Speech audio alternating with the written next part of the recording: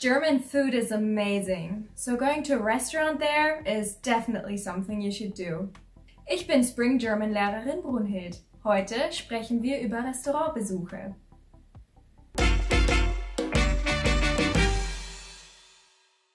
Erstens, ein Getränk bestellen. Usually, the first question der Kellner will ask you is, was möchten Sie gerne trinken?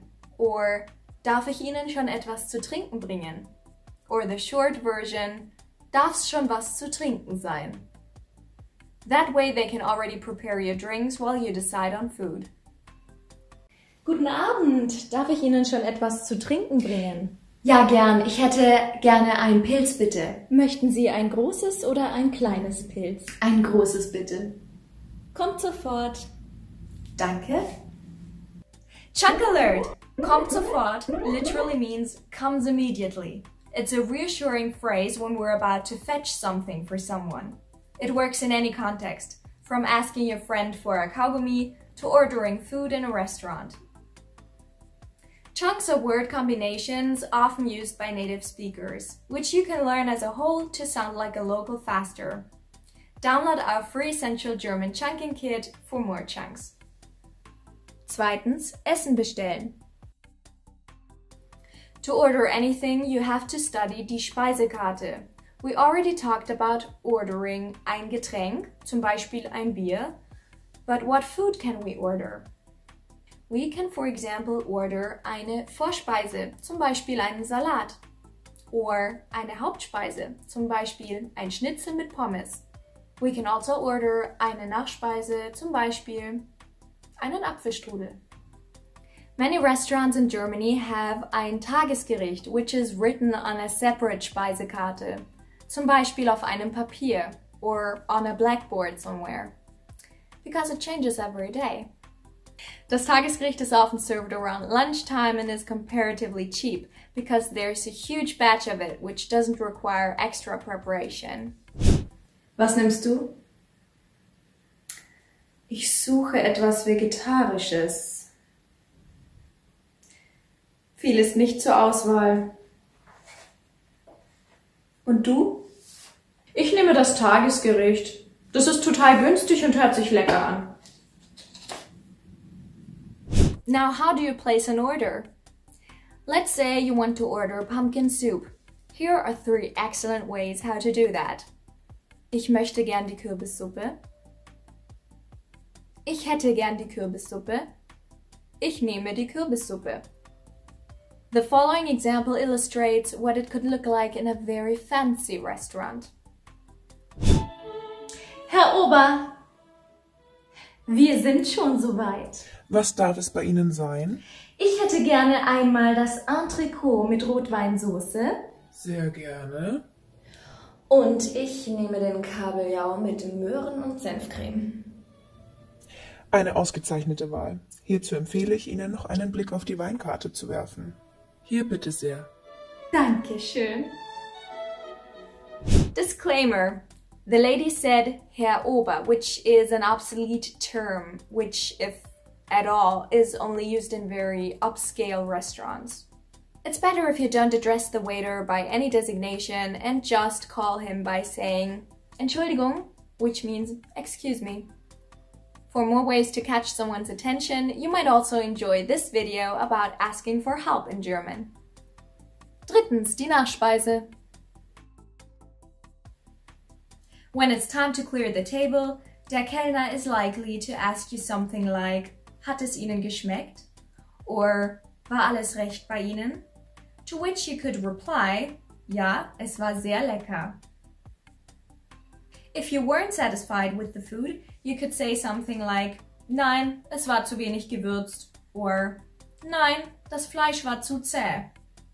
However, in a case like this, I recommend that you give the waiter that feedback right away. Because in Germany, cooks are very proud and prone not to take you seriously if you eat the food and complain afterwards. If it wasn't great, but not terrible enough to complain either, you could say something like, es war in Ordnung, which indicates that there's still room for improvement. The waiter may also ask you if you would like a dessert. Möchten Sie eine Nachspeise oder einen Espresso? Haben Sie sonst noch einen Wunsch?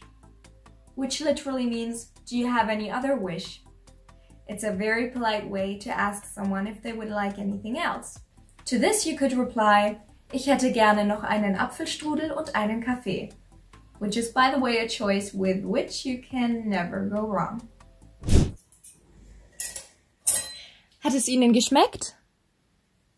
Ja, das Essen war sehr lecker. Vielen Dank. Schön. Möchten Sie noch eine Nachspeise oder einen Espresso? Unser Tiramisu kann ich wärmstens empfehlen. Ja, sehr gern. Das nehme ich. Und einen Kaffee Latte. Gerne. Haben Sie sonst noch einen Wunsch? Ich hätte gerne einen Apfelstrudel und einen Espresso. Sehr gerne. Ein Glas Wasser dazu? Ja, danke. Kommt sofort. Viertens, die Rechnung bitten und bezahlen.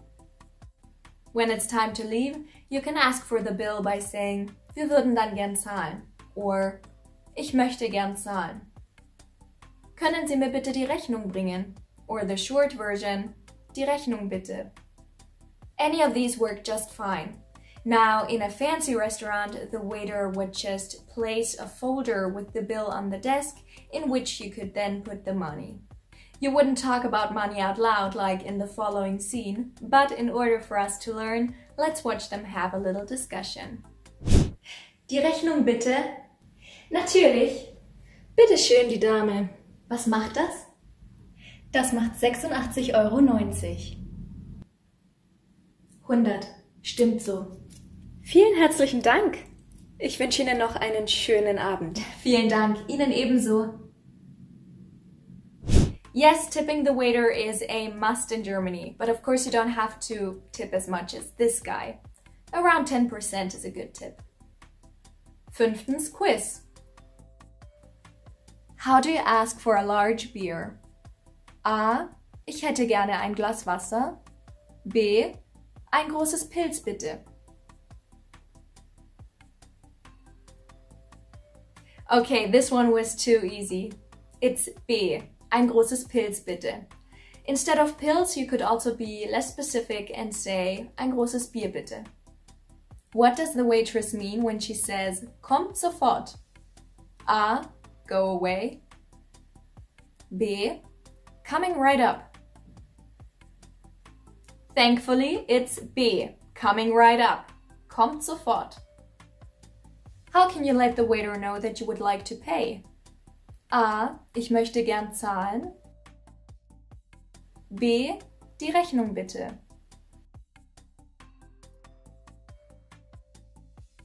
Both A and B are excellent ways of asking for the bill.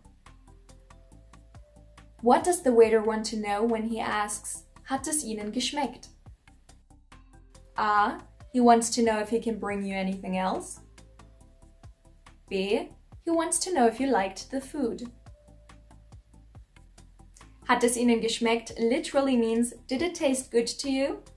So B is correct. Of course, it would be nice to know what else you can order in Germany except Kürbissuppe and Apfelstrudel. Check out Germany's most common and delicious specialties here.